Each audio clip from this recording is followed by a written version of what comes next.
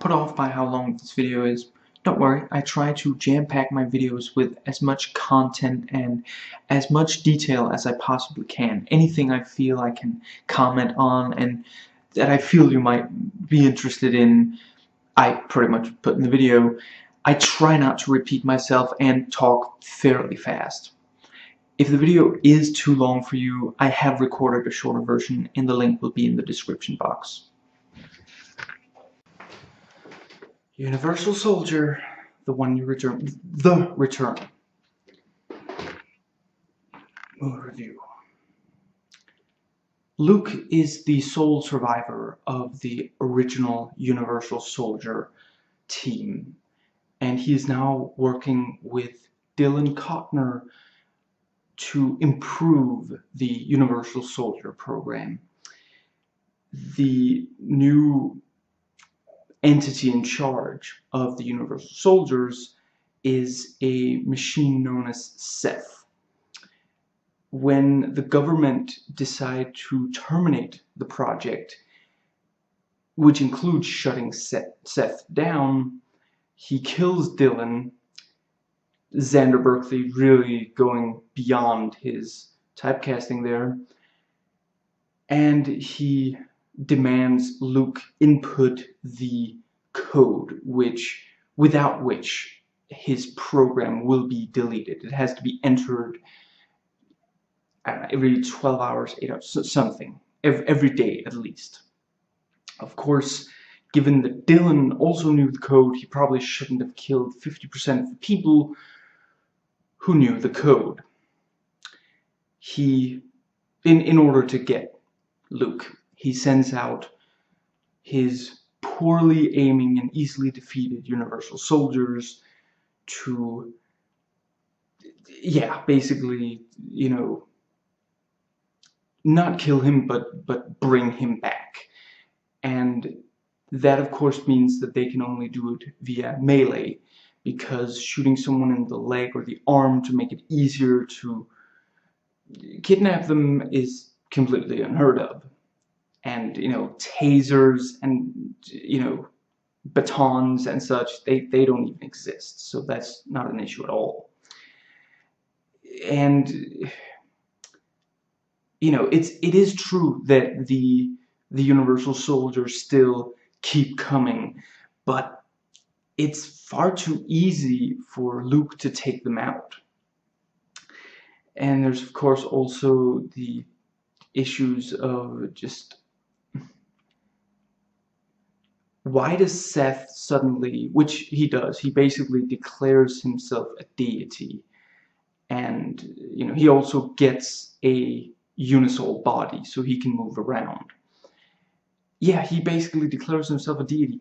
He started out as basically a general. Let's go with that. He was in control of this one program. You know, he controls these soldiers. That's it. That makes him essentially a general. Why does he suddenly declare himself a deity?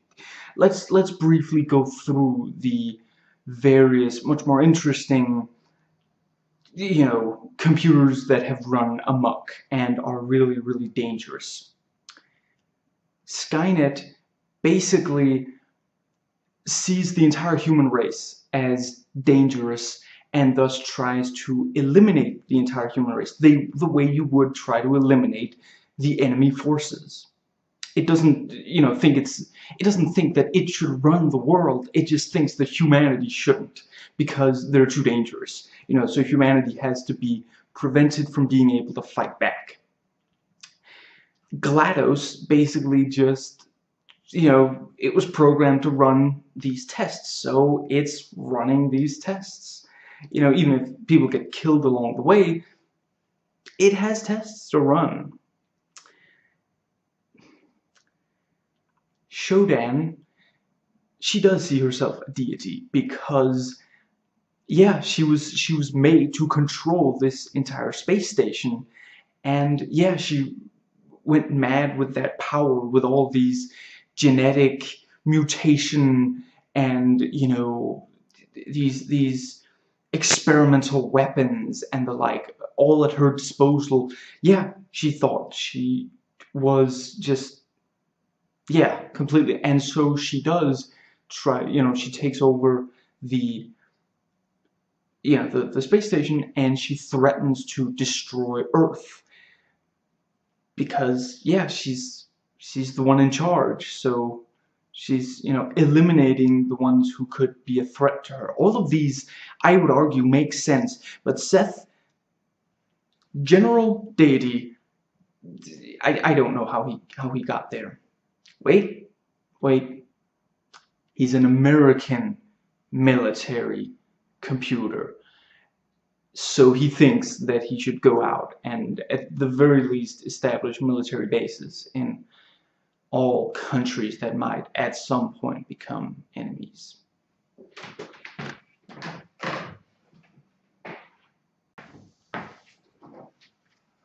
Last minute notes, yet again. Something that right away shows us that this is clearly a piece of fiction is that the reason they're terminating the project is because of budget cuts in defense spending. Then again, I guess this was 2 years before 9/11, so I don't know for sure if back then they maybe did cut, but today the idea of cutting military spending is absolutely ludicrous. And it also says, the general who argues against, who's coming in to tell them that the program has been is going to be terminated, he says that the original program killed dozens of civilians. I think he needs to rewatch the first movie again, because that is not even remotely true. I mean, I'm not going to give away exactly the the body count of the first one, but yeah, that's absolutely ridiculous. That's nowhere near the. I suppose I could reveal they don't kill that many in the first one, not even close. Now, in this one, the reporter character's cameraman is killed mostly because the first one did it. This is kind of this is one of those times where they redo scenes and or alter them slightly without any understanding of what made the scenes work in the first place. I like to call this Paul W.S. Andersoning, but admittedly he is far from the only one. But yeah, that happens with a ton of adaptations and remakes, reboots, sequels. Yeah, it is. They look over, well, what happened in the first one, and then let's try to do that again. And yeah, I mean, it's not even particularly clear why the reporter is so dead set at getting the report in this one, or why this report is happening now. She doesn't know that the program is being shut down, as far as I could tell. Definitely, it's it has literally just been told to the. Yeah, and I'm also not entirely sure why they need to go all the way inside to get footage of the project that's being shut down. And it's not like this project has just been launched. That was the thing. In the first one, they say this was the third successful operation for the UniSols. Okay, they're still new. It's still, people still want to get that story. And the reporter has just been fired. So she thinks, if I can get the scoop on this, they'll have to give me back my job. And she gets the cameraman to go along with it because they're old friends. And, but in this, I don't know what exactly is. We have no idea how long the program has been running. Nothing is said about it. It's just that it's being shut down. And if somehow she realized that it was going to be shut down, yeah, she really got the scoop on that one. Now, the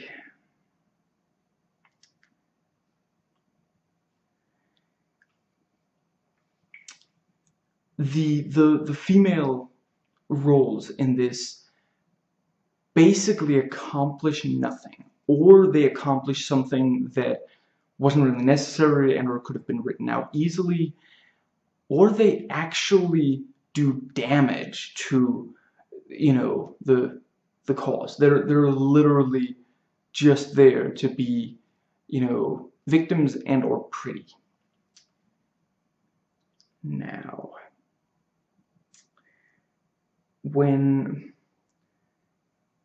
you know, they which is of course, you know, the reason that they're incompetent and or downright harmful is of course that, you know, this is trying to, you know, put forth this idea that women are just useless in, you know, situations where, you know, guns and running and such is required. There are times where Seth will talk and what he's saying will also be written on a computer monitor, and there are times where this doesn't even match up. I mean, if any kind of, you know, if anything would have the two properly match, it would be when a computer speaks. Now, it's established fairly early on that, actually I should briefly say, the reporter in this, Erin, I'm pretty sure she's supposed to be like really obnoxious, and, you know, we're supposed to really laugh when she gets like flustered or, you know, stuff. Now, yes, this fairly early on they establish that the military can't just blow up the building that Seth is in because there are, you know, the facility is full of chemical weapons. I realized that it's possible that these guys did not watch Terminator 1 and 2, but even so, why would you put chemical weaponry right by the computer? The computer might malfunction, you know.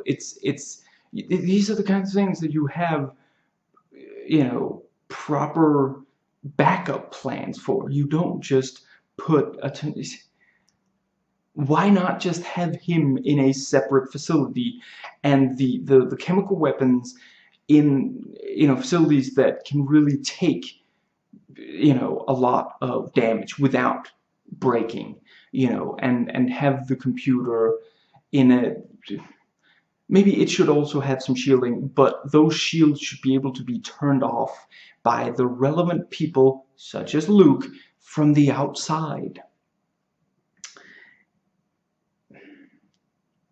The general in this, I'm not sure he or anyone else realizes that he's the general, because he's constantly being ordered around.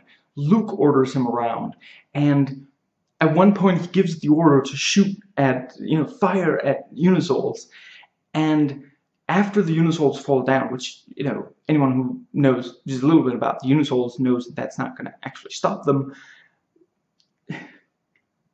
then everybody stops firing, and he says keep firing, and then you know, another officer who's, you know, not as high ranking says, sir, they're down, and then he orders two guys to run up to the UniSols and check. You just disobeyed a direct order from a superior. That's ridiculous, and the general doesn't even bring it up.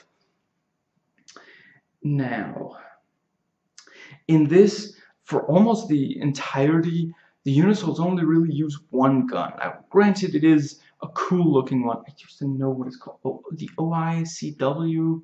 And it's got like, you know, it's essentially an assault rifle, a high-powered assault rifle. And it's got like a grenade launcher, which often doesn't behave like a grenade launcher.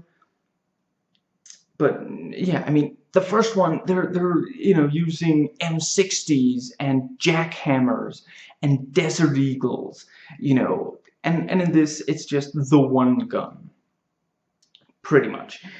One thing this does, you know, have, which when you go to a Jean-Claude Van Damme movie, you kind of want to see him do his karate thing. He doesn't do that all that much in the first one, especially for the first while. When he's a UniSol and entirely under control, he doesn't do a lot of karate because, you know, it's not necessarily the deadliest way to you know, and he has guns and such. In this, he does it from right away. You know, the very first fights has him using it, so that's something at least. I mentioned that the women don't really accomplish anything, and there's this thing of, you know, oh, they can't handle, you know, guns and such. I don't know if the makers of this movie realize women make up 50% of the US. There are women in the NRA. You guys get that, right? They can shoot. They can shoot real well. It's not like, you know, there are women who take it entirely upon themselves to be able to use a gun to defend themselves, you know, in case they're by themselves, and, you know, some of them maybe aren't married, or, you know, yeah, it's ridiculous. The jokes are almost all really lame. Now, I mentioned that, you know, Seth makes himself a body.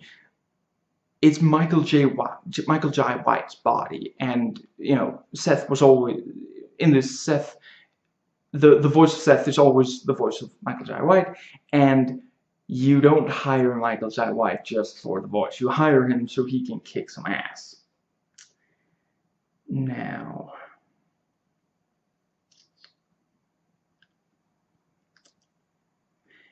I'm not entirely clear why the Universal Soldiers have personality. In the first one, that was basically all suppressed. They are just mindless machines. That's part of the appeal. You know, in this, they're constantly like smiling, smirking, you know, yeah. Some of them make jokes and such. I also, everybody who has, you know, the military, Luke, everybody who's fighting the UniSols know that you can't just shoot them with bullets. This was a thing in the first one. You know, I'm not really going to be spoiling the first one. I'm trying to keep details vague, but in the first one, from very early on, it's established you can shoot them with bullets. They can come back from that. The opening of the first one is Jean-Claude Van Damme and Dolph Lundgren shooting each other to death, and 5 or 10 minutes later you see them walking around. You don't know why immediately, but clearly they can't be stopped by just bullets, you know. And even if you're, you know, okay, so time passed between it, okay, but within another 5 minutes or so you see UniSol being, you know, completely perforated in his chest, and seconds later he's getting up and killing. So yeah, for some reason nobody uses grenades. You know, for most of this they don't use grenades when fighting the UniSols. It's preposterous, and it's also like, do they only have guns that fire bullets? This is the military we're talking about. They're remarkably well armed. They're supposed to be remarkably well armed, and these guys know that they're fighting UniSols. Why wouldn't they bring in bigger guns? Okay, maybe they can't, you know, blow up the facility itself. The moment UniSols start, you know, walking outside to, you know, kind of guard and take out military and such, that exact moment you could be attacking just the UniSols just outside the building. You could be bombing those. Bring in some mortars. Bring in, you know, just heck, you know, pummel them with pineapple grenades. This is not a difficult concept. Did they not have a plan in case the UniSols at some point turned against them? Because that's kind of one of the first things you want to do when you develop a really powerful weapon, is figure out how you can defend against it. Again, tasers might be useful. You know, okay, so they can't be killed. You can, they're human bodies though. You can incapacitate human bodies. You know, this, yeah. The choreography of the action can be really bad. There are times where you cannot tell where two people fighting each other really are in relation to each other, and the continuity can be terrible. Like there's a part where Luke is like reaching for a gun and then cuts, and then he has the gun and he's standing up, And this is like a fraction of a second between. There's no way that he could have gotten. Yeah. Now, I do not know why, but the UniSols now regenerate in what appears to be beach chairs. You know, the kind, you know, you can kind of lie down on the beach, kind of, you know, metal-y, I think. Yeah. In general, this has some really dumb, cool designs. You know, where in the first one you had the eye patch kind of thing. That makes sense. There's a camera in there in front of one of the eyes. So you know, what the UniSol sees with that eye is being picked up by the camera, and you know, and it's like, for him it's like a viewfinder, so he can look through it, but there's also a camera there. So everything he sees is being transmitted to, you know, the technicians running him. That makes sense. In this, they're wearing yellow sunglasses, and then they have this thing on the side. I guess maybe that's supposed to be a camera. It's real easy to knock sunglasses off someone. I mean, in the first one, it's made clear the headset that they have, the full headset, it doesn't really. I'm also not entirely sure. I guess there could also be a microphone in there, and they do at least have earbuds, so that part is covered. But yeah, you know, in the first one, it's a full-on headset. That thing doesn't just come off by, you know, you slipping on something or stumbling into something. Sunglasses can come off really easy, especially the kind they have. They're really not, you know, very tightly screwed. They don't really come off in this, but it's still, you know, you're wondering why they're not coming off and why this isn't just properly, you know, set in there. Now, the Romeo, Bill Goldberg, in this has this running thing of, you know, he apparently doesn't like Luke. You know, Luke figures early on, and then, you know, every time Luke, you know, easily defeats him, he'll say, "I hate that guy," you know, and yeah, so that's this running thing, and that's supposed to be funny, I think. Now, this movie is 76 minutes, not counting the end credits. The end credit is only at 3 minutes. The you know, poor guys who had to make the video seem like it. The video actually claims to be 1 hour and 36 minutes. They do put in a full 8 minutes of trailers before it, so you know. Yeah, that brings us to 86 minutes. You know, to 87 minutes total. I cannot do math, apparently. Yeah, that's not even quite 1 hour and a half. That's... wow.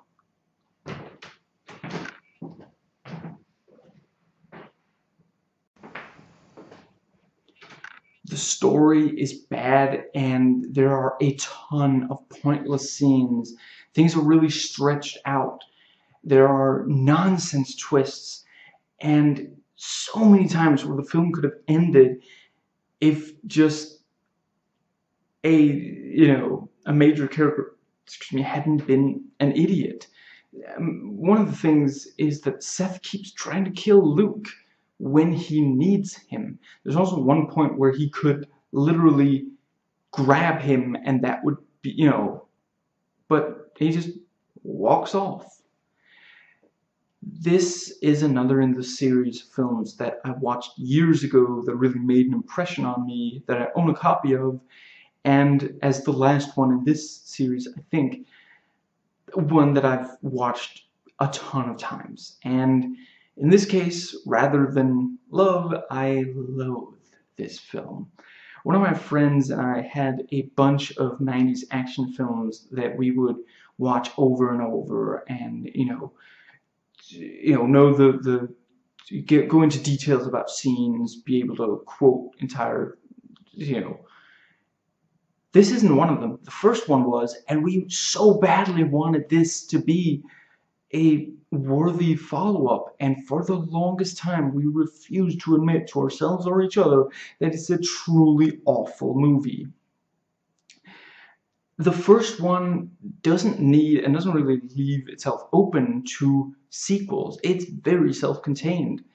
This film ignores the two made-for-TV sequels, which I have not watched, and itself is no longer canon. I haven't watched the two other sequels. I hear that they're better. I don't think I'll watch them. Again, the first one really didn't need a sequel. Somehow, Luke is normal in this one. I'm not going to spoil the science of the first one, but yeah, he died in that opening scene. He does not somehow, come back to being a regular human being after that. And he's now a technical expert working for the government. And in this, they have him grieve over, fallen friend, among others, Dylan Cotner and such. And that is really not, the poor guy does not have that much range. And the first one, they were smart enough to hide that by making him basically innocent and naive and utilizing his pretty good comic timing. These are things he can pull off. Grief is not one of them. Now,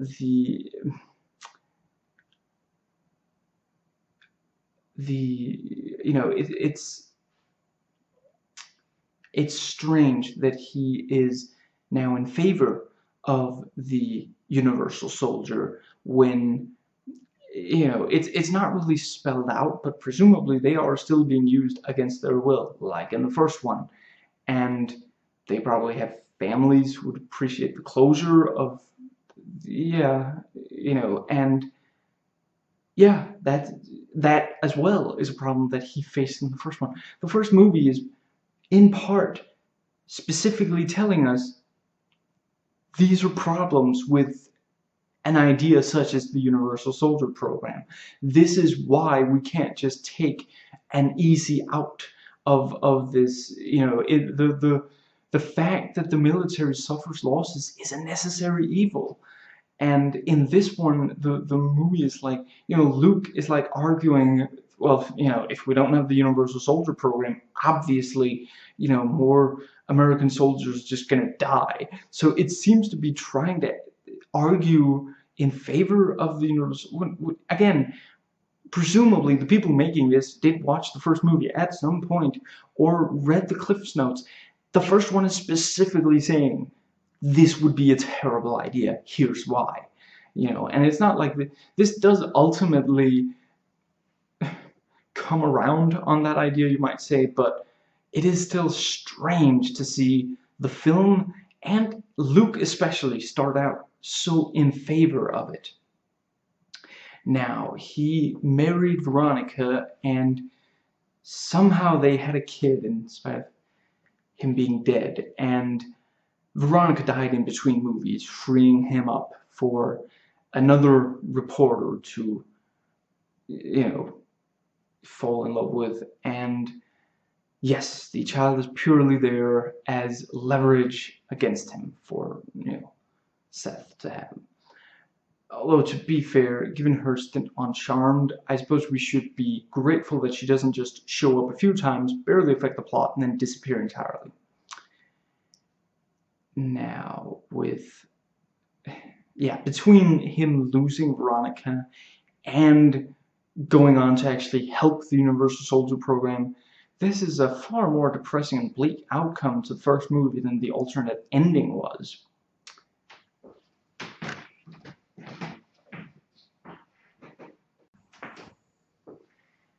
So yes, Erin Young is the new reporter who again wants the scoop. She is more confident and less chatty, although I think that does basically translate into, she's so obnoxious, just yammering on, just stop talking and let the men handle it, just yeah. And yeah, she, otherwise she's basically a copy-paste replacement. However, where the original was drenched in machismo and still had room for and trusted the audience to deal with a female protagonist, Veronica was active. She freed herself more than once. She drove the plot. She saved Luke. Here, Erin is as useless in the way and as negatively gender stereotyped as far too often happens to major female characters in action and sadly some other genres as well. I'm afraid I don't remember the poster's name, but I read on the IMDb boards for Swordfish something that fits rather well for this and the genre in general. The females in the film are all victims and or sexually promiscuous, and I would add that the sexual promiscuity is both so that the man can disrespect her because she's easy, and so that he'll want to have sex with her, so that she doesn't have to be because if he had to put himself out there and actually like this person, maybe try for a relationship or be friends at least for a while or something. That's all those emotions not manly enough. So no, I'll have sex with her, but that's it. No respect whatsoever. Because the sheer notion that a woman might deserve respect might even be worthy of the same treatment as a man is just ridiculous. I mean, it's like, Turner, it's like just I still don't even know why we let them vote or anything.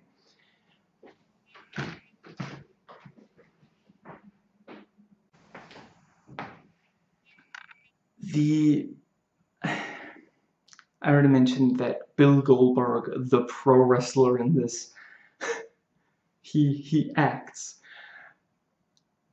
I've avoided most pro wrestler movies, but I have watched every Film Brain Batman Beatdown review, and I am very happy to have steered clear of it. But yes, the character of Romeo, played by Bill Goldberg, is essentially Seth's main muscle and more so comic relief. He will make awful puns and he'll be beaten in hilarious ways that, including a truck parked on top of him. And yes, this has absolutely terrible acting, and it doesn't hide it like the first did. And also, neither Romeo nor Seth is that fun or memorable or a fraction of as cool as the concept allows for villain. And yeah, it just, we have a computer who's gone haywire, who is in control of a ton of seemingly unstoppable, used to be unstoppable, in the first one, seemingly unstoppable, soldiers fighting the US military. There's no reason this movie should suck this much, at least. There are ideas here that are just completely wasted on something this dumb. Now, while the final fight does have its moments, mostly because Michael Jai White is a badass, but, just, and he doesn't get to show it an awful lot in this or Spawn, but yeah, the man can actually fight, and yeah. Now, this movie has a nerd character who basically, he programmed Seth. And this is a really great character. He does have some problems. There are elements to him that aren't so great, that are actually kind of silly, maybe even ridiculous. the way he talks, what he says, the way he moves, his hair, his general just manner of movement. I'm pretty sure this guy thinks he's Bill Paxton. He really wishes he was. And just, yeah. Now, this doesn't really have much in the way of ongoing conflict between the characters, and that does leave a Lundgren-sized hole in its place. Not to mention that there easily could be. You know, it could be between Luke and Romeo, it could be between Luke and Seth. We're told that they've been working together for 3 years, which I suppose actually might answer my earlier question about how long it's been running. So yeah, 3 years, and the press hasn't gotten a decent story of them. When it's apparently now being perfectly, you know, it's only now being shut down by the U.S. military. Apparently, for 3 years, the U.S. military was perfectly fine with it. Since when does the U.S. military not happily put on a big smile and show off its guns for the press? Again, at least certainly in more recent years, they will very happily talk about, you know, how utterly amazing they are. And yeah, there could easily be this really interesting ongoing conflict, and it sort of kind of tries with, you know, Romeo ongoing, you know, I hate that guy, and, you know, Seth killing Dylan, and then Luke is upset with him for that, and it's just, it's not properly done. That, to be fair, no relationship of this is particularly interesting. I don't think this movie even really understands how people work. It's really just put together by a bunch of cliches. And as you know, as with this concept that is really cool of, you know, this mobile, you know, computer brain that can control a ton of, you know, really powerful forces and can, you know, is trying to fight, you know, humanity and such. To be fair, Avengers 2 Age of Ultron only did just come out, and this movie obviously couldn't possibly have, you know, predicted that in 16 years so something so much better would come along that would have some of the same ideas. But I do think that movie is an amazing example of how much more you could do with this idea. Yeah, I mean, Seth barely moves outside of his base, so what was the point of the body if he's almost just gonna stay there? And what's the point of him controlling all the UniSols from very far away? In the first one, they didn't appear to be able to move that far away from the truck that they were controlled from. Now it's, you know, like, I don't even know if it's like internet or something, but even if Seth has to move with them, they could still do more than just go outside of the base and half-assedly follow Luke and fight with him and then be easily defeated by him. It's just, yeah.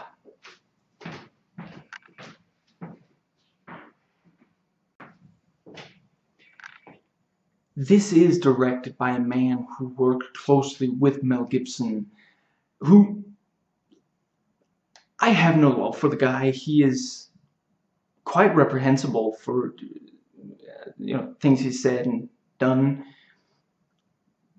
but he is talented. So this, you know, yeah, this man worked with Mel between 84 and 97.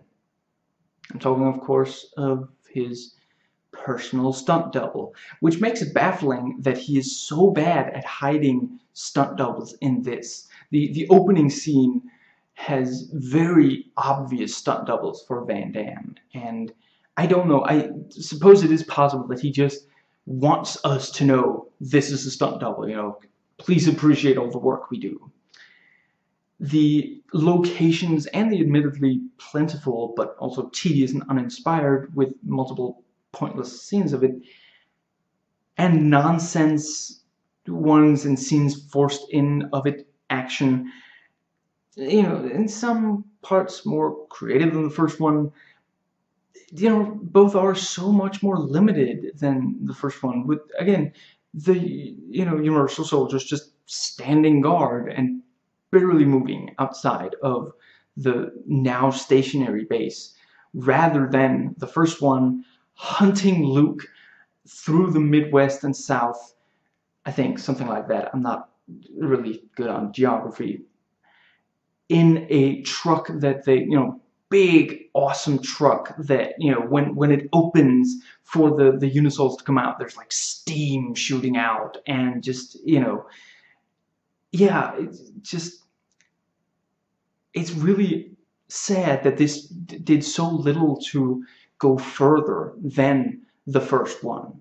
It's still just this, yeah, still just guys walking around with big guns. The thing that there is that it's now a computer controlling them rather than them being given orders by human beings who might not be able to react as fast.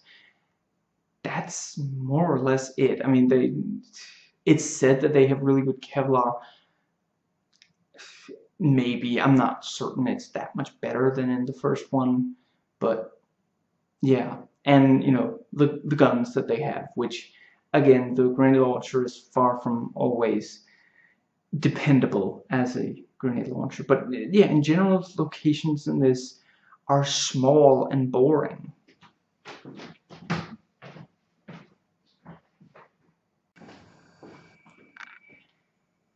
This really feels like a direct-to-video film.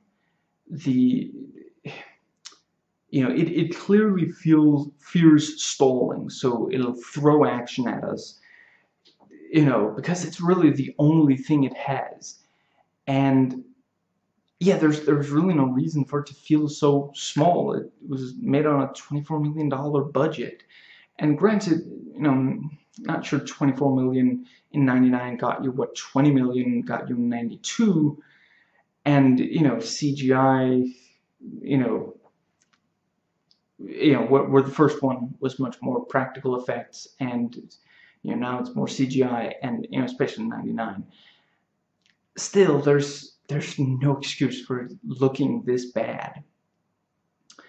Now, this has a very high body count without any real weight to that. It's basically because it can, and in order to seem edgy. And as I've already kind of said, the first one really didn't need to kill a lot of people, especially civilians and soldiers just doing their jobs. It still managed to show how deadly and destructive the Universal Soldier can be. Now, this has unbelievably gratuitous nudity in that a scene takes place in a topless dancing, bar, which has a full-on bar brawl erupt from what starts out as a few people fighting. And I guess this is meant to be the spiritual successor to the fight in the diner in the first one, which was a real standout scene, both for, being funny and badass, and in this one it's neither. The movie is short, as already mentioned, but also really slow. Again, there's nowhere near enough plot for as long as it is. It could easily have ended like half an hour in or something. It's also surprisingly sentimental. I already mentioned some of the grief that Luke has to show, and him saying, oh great, without UniSols, obviously just more American soldiers will die. And this has a 5% on Rotten Tomatoes, which is appropriate. But the first one has 19%. It should easily have more, but yeah. This is bad even for a Van Damme movie. The, metal soundtrack is numbing and deafening. Now, there's a lot of this makes no sense going on in this one. There is an attempted rape in this, or the threat of such early on in this, basically in order to get a shot of cleavage in, and as just sickeningly poor taste that is already in, this movie was so proud of that it put it in the trailers. And not like, you know, out of concept. No. It shows, you know, it's Bill Goldberg and, you know, one of the female characters who have nothing to do. That's why she's there, actually, to show her cleavage. And yeah, you know, the trailer clearly shows Bill Goldberg getting ready to, and she's tied up, and him looking, you know, really rapey. So yeah, this is very teenagey with the music and swearing and such. And you know, for this movie, you know, characterizing the women as just useless and such, this was the same year that brought us the badassness of Trinity, who clearly, you know, shows herself as very capable. And though, you know, arguably she doesn't get to kick quite as much ass as Neo, she's still up there as one of the biggest badasses of that movie. Now, I agree with most of what Film Brain says about this, but he, at one point, says that it's very convenient that there's a fire extinguisher. Again, this happens very early on. UniSol is set on fire, and he has a fire extinguisher in his uniform. And yeah, Film Brain says that's very convenient if that were, you know, if they get into the situation. I don't know about the science of being able to put a proper fire extinguisher in just a Kevlar uniform like that, and I certainly don't know how much it would, you know, how many times you'd be able to use something like that before you'd have to recharge it, but which makes it less, you know, not quite as useful as otherwise. But it does make a lot of sense for them to have something like that, because in the first one, an explosion set fire to a number of the UniSols, and it was a huge setback. In fact, it's entirely possible that Luc himself made the suggestion to do this, because he would know about this explosion in the first one. So yeah, I gotta say, the movie, the pun that goes along with it is terrible, and you know, the fact that him being set on fire but immediately being able to extinguish himself makes him being set on fire fairly pointless. That notwithstanding, it does make sense from a design perspective to put a fire extinguisher in there in the suit.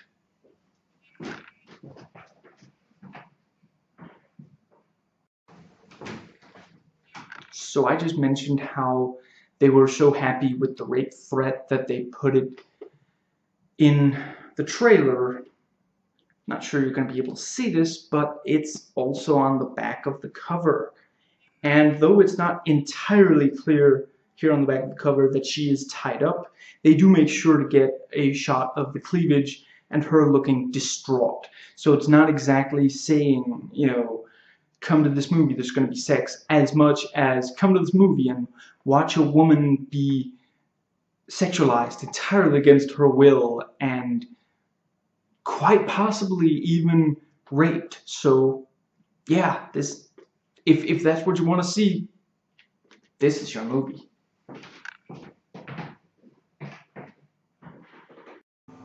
I've reviewed other parts of this franchise. The links are in the description box. Please comment, thumbs up, and subscribe for more content.